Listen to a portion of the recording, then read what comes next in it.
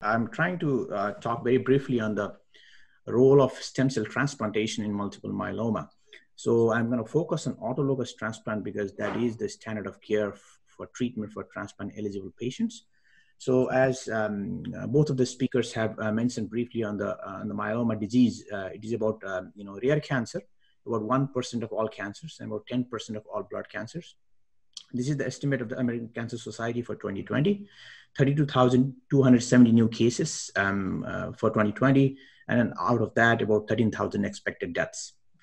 It's a disease of the elderly, so median age is about 65 plus years. But having said that, all of us who are seeing myeloma patients day in and out, we're seeing very young patients as well. The youngest patient I have is about 30-year-old, very unfortunately patient. And it occurs in all races, but as Dr. Callender said, it is twice more common in African Americans than Caucasians, and there might be some genetic influence there. The study is ongoing for that. So both of the speakers said beautifully about the milestones that we have achieved in the treatment paradigm in multiple myeloma, leading to tripling of the survival than what it was about 20 years ago. So the first treatment, that systematic treatment, started in the 1960s with the introduction of oral melphalan and prednisone. And you can see in the figure, the high-dose therapy or high-dose melphalan, which is a part of the autologous stem cell transplant, started in 1980s. That time it was started without any stem cell support. And then later on, the stem cell support was given. And the first randomized trial to establish the benefit of the high-dose therapy followed by autologous stem cell rescue was done by French group in 1996, that showed that the high-dose therapy followed by transplant was associated with the progression-free survival and overall survival than the conventional therapy. Now, as you all know, the novel agents that started in early 2000 with the introduction of a drug like thalidomide and its analogs, and since that time, we have achieved a lot of success in myeloma therapy with the introduction of the proteasome inhibitors, second-generation IMiDs, and in the last 5 years, the introduction of the monoclonal antibodies. So as you can see, this introduction of several therapies have increased the survival quite a bit, but the role of stem cell transplant still remains very strong. Even with the introduction of all those therapies, the transplant still remains a very important therapy for the eligible patients. So what is stem cell transplant? Actually, when I tell my patients, it is not a transplant per se, that you are getting transplant from somebody else when you're talking about autologous transplant. So it is nothing but it is basically a stem cell rescue. So what we're doing, this is the several steps involved in the process of the stem cell transplant. The first step is the collection of the stem cells. These are the stem cells that go on and multiply to become good cells like red blood cells, white blood cells, platelets that are needed for the survival of your body. So we take those stem cells and then we collect and process them and we put them in a freezer. So when you put them in the freezer, it can be used any point of time later on. And once after that process is done, we give a very high dose of chemotherapy. And the standard of chemotherapy that is used in this process is melphalan. So that was introduced in 1980s. And the high dose melphalan will kill off all the good and bad cells. And we hope that during the process, it kills off the bad cells as well. And since you need those good cells for survival, we infuse those stem cells. So it's basically, we're giving a high dose chemotherapy to clean off your bone marrow and then infusing those stem cells. This is basically, in a nutshell, the stem cell transplant, autologous stem cell transplant is. So when I tell my patients to understand them better, I tell them it is like a lawn care. So this is a lawn which has a lot of grass, which is the what you need, but they have a lot of weeds as well, which is like a cancer cells. And you want to kill the weeds off and use them with the initial chemotherapy to get the weeds off. But somehow or the other, the weeds are still there. So what we do is you kill off those everything, including you clean your lawn, but you need the grass for your lawn, so you need to have the seeds at the store, and that is something like the stem cells. So stem cells like nothing but the seeds, and then this, when you kill off this or you clean the marrow, you give the high dose chemotherapy like cleaning your lawn. And since once that is done, you put the seeds back and wait for the counts to come up, and same like growing your grass in the lawn. You have to maintain it properly, make sure that you water the lawn, and then make sure that they are not infested by the other outside invaders, and then make the lawn grow completely as if, and ultimately you want the clean lawn with the grass, a lot of good grass and no evidence of any other weeds. It's something like conceptually it is something like that you are killing off your bone marrow cells And during the process, you kill off your good cells and both bad cells, and then you get the stem cells back and wait for the counts to come back, and ultimately your good counts with the hope that there are no weeds left. Now, so if you look at the role of stem cell transplant, the autologous stem cell transplant, multiple myeloma remains the most important indication for autologous stem cell transplant. This is the data from CIBMTR, and this is from 2014 data, as you can see on the left-hand side. And the green is for the autologous transplant, and the blue is for the allogeneic transplant, so which is the transplant from the donor. And multiple myeloma still remains #1 indication even now as a modality of the autologous stem cell transplant, and there is after that is lymphoma. And the trends for the autologous transplant over the years is growing in the case of myeloma. Now, having said that, it still remains an underutilized modality of treatment. Despite being a very effective treatment, it still remains an underutilized modality, especially in the minorities. The rate of transplant utilization is about 30%. So that is a lot of work still has to be done because it is effective therapy and it still remains an underutilized. Now, one of the big question that comes to patients and to all of us is there still a role of autologous transplant in myeloma in the current era? So Dr. Costa showed a beautiful slide about the new drugs, the combinations, and the good responses that we have seen with this introduction of these regimens. But now the question that comes up is, do we still need to go for a transplant? And my patients always ask me this question, can we avoid that, or do we need to is there alternative treatment that we can do that would get the same benefit of the transplant? And the question at this point of time, I can say that there is still a role, and the transplant still has an important role in controlling a disease and to get the better outcome in the long-term outcome. Now, what is the evidence behind that? So this is the summary of the studies that have been done in the current era that try to establish the role of stem cell transplant in the context of novel agents. So there are a total of 5 studies. The first 2 studies are the studies that were done in 2014 and 15 that used Revlimid Dex induction, which is the one that we kind of don't use that frequently now because now as we all know, the triplet induction is the standard of care. And so in this group, the patients were randomized to 2 transplant back-to-back versus the conventional drug. And this is the data. So there are 2 important points that we have to look at. One is called progression-free survival, and the other one is the overall survival. The progression-free survival means how long your disease remain in remission. And then the overall survival is how long you live, I think, which is the most important endpoint. And as you can see that in both the cases, the progression-free survival, the HDT stands for high-dose therapy or the transplant group, and the SDT stands for the standard of care non-transplant group. And as you can see, people who went to high-dose therapy group, their progression-free survival is 43 months and significantly much higher than the standard therapy group. And similarly, for the overall survival, their overall survival is the 4-year overall survival. The 4-year overall survival was also significantly higher. Now, the study that is really relevant to our context, in the context of the US, is this study by Dhakal, which is the IFM 2009 study from the French group. They looked at the patients. Another question that came up was, can we delay the transplant and can do the transplant after a first relapse? So this study tried to answer the question in the context of the modern therapy. So in this study, the patients got RVD induction, about 3 cycles, and they went to either transplant with melphalan 200 single transplant, or they had just a stem cell collected and they went to get the additional cycles of VRD. And as you can see, the PFS, so this is for the early transplant group, the people who went to early transplant, their PFS benefit was 50 months versus 36 months. So significantly different. And the overall survival was about pretty much the same, about 80% in both arms at a 4-year mark. Now, what's important to realize is that in this group, the people who are relapsing at the first relapse, they were mandated to get the transplant at the first relapse. So these people who didn't get the transplant earlier, they went on to get the transplant later on. Now, there is the study just recently published is the CAVO, is a study from the Italian group. They looked at 3 things. One, they looked at whether there is benefit of transplant, and also if there is benefit of double transplant versus single transplant. Now, this is for the whole group. They are also the same thing. There was a progression-free survival benefit. That means the disease remission.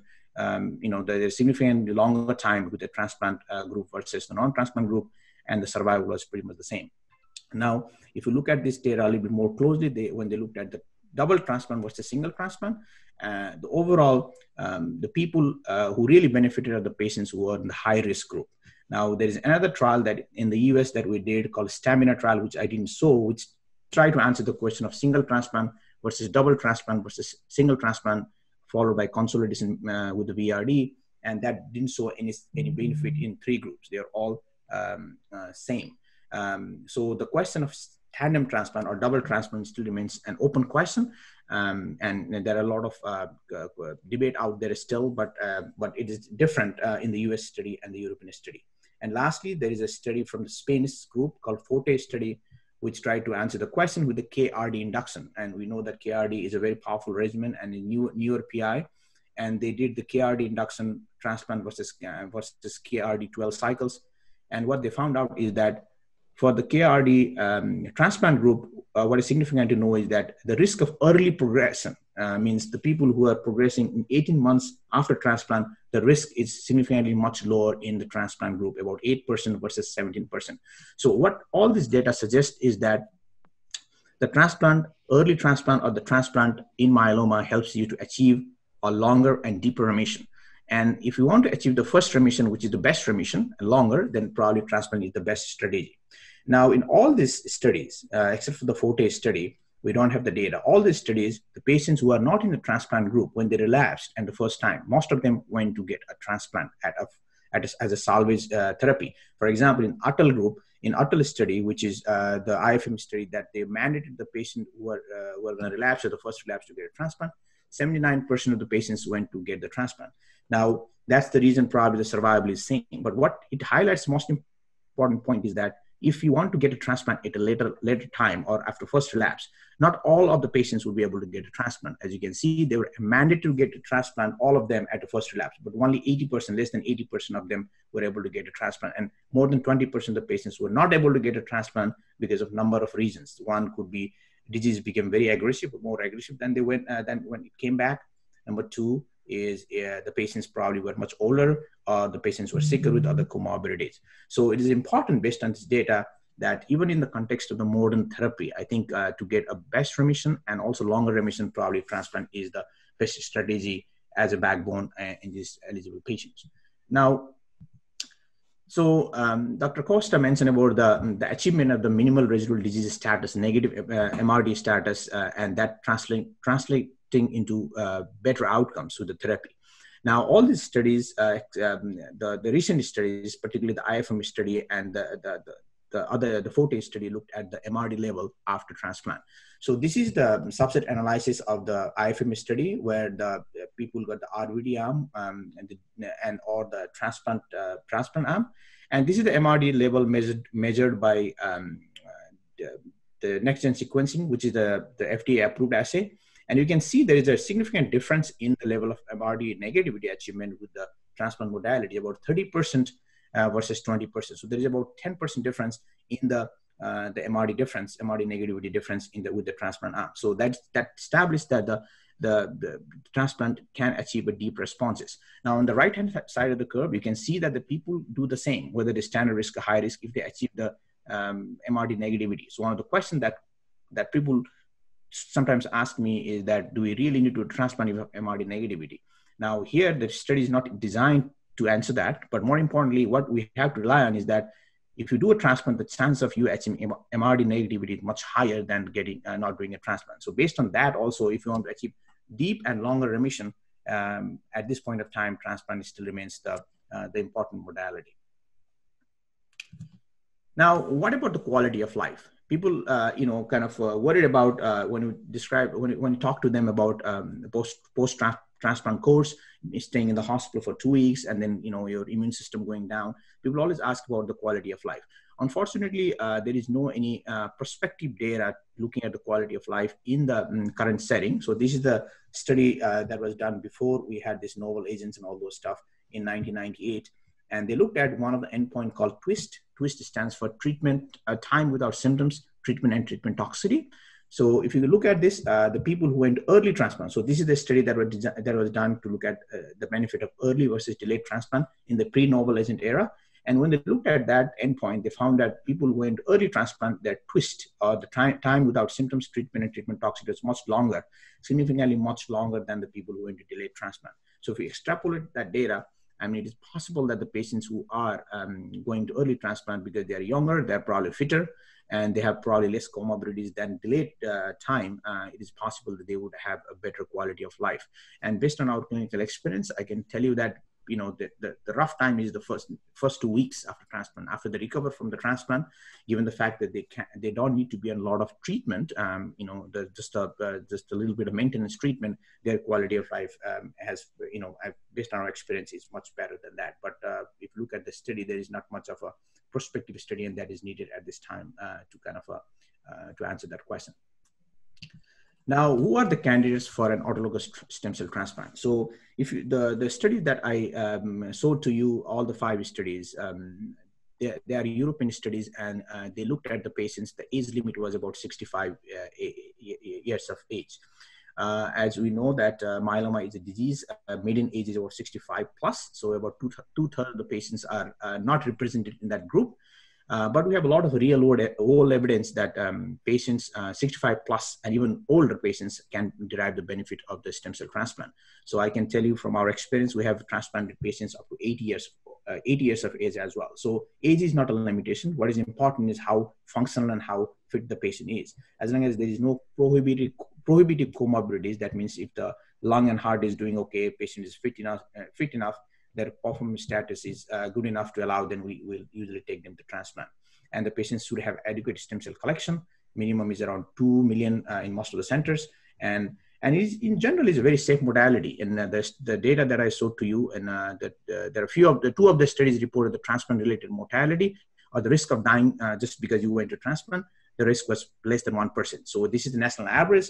But if you look at the center specific, that is much less than that. So it is much safer modality, even and then it's pretty effective modality. So that's why we kind of encourage the patients who are transplant eligible to go to this treatment process. Now, what are the complications? Some of the complications that I think were worth knowing is that to divide into 2. One is the immediate and early complications, and the other one is the late complications. Most of the complications that patients usually face is the immediate and early complications. The immediate complications could be related to the stem cell infusion, reaction to the stem cell, to the preservative, or sometimes flushing, nausea, vomiting can happen. They're very rare. Mainly the complication happen during the early period when the patient don't have enough, blood cells that can result in the mucositis, result in potential of infections. Though we do all the, preventive antibiotics and prophylactic antibiotics during the time. And sometimes during the time when the counts are coming up, you can also see some of the symptoms patient experience with the diarrhea and fever. We call this engraftment syndrome, but it's very easily treatable with the steroids. And the late complications are sometimes some of the patients may not get engraftment, or especially the platelet engraftment can be late. Infections can still be a risk because your immune system may not have matured right away. And so we put them in some prophylactic prophylactic antibacterial and antiviral medications. And the late complications include the risk of second cancers. So the risk of second cancers in people who went to transplant versus those who didn't go to transplant is slightly higher. And also sometimes the infection risk can be there because of the hypogammaglobulinemia or the low immunoglobulin level. But if you look at all this risk and the benefits definitely outweigh the risk. And so it's better, we kind of recommend going for this modality, for this disease. And one of the questions that always come to in the last 2 months and now is, do we do transplant in the current setting when the COVID-19 outbreak? Now, as I said before, in our center, we didn't do a transplant in the month of April, but now we have started that. So this is some of the guidelines that is out there, and I just got it, and it probably is applicable in most of the setting. The standard risk myeloma, you might consider, delaying the transplant, especially, in the outbreak, depending on the center and depending on the region and how much surge is there and all those stuff. You might consider delaying the transplant by adding 1 or 2 cycles of induction treatment, and also you can delay the collection. But in high-risk myeloma, I think, because a lot of studies have shown that there is a benefit of the transplant in a high-risk setting, particularly somebody with a 7p deletion. So I think it is recommended to proceed with the transplant, and we make sure that we test for the SARS infection before the transplant and make sure they are not infected and take them to transplant. This probably would change even for the standard risk setting going forward, because now we know how to do the appropriate precautions, and then we are kind of more experienced in managing these patients now. So, in conclusion, despite the development of a lot of effective therapies and regimens, auto transplant remains the preferred therapy for eligible patients. It is associated with significant PFS benefit or progression-free survival benefit, and if you definitely associated OS benefit if you don't do transplant. Even for the early versus delayed transplant, maybe associated with the OS benefit if you follow them up longer time, because we have a lot of effective therapies once the patient relapses, and that might have negated the benefit of the overall survival benefit of the transplant.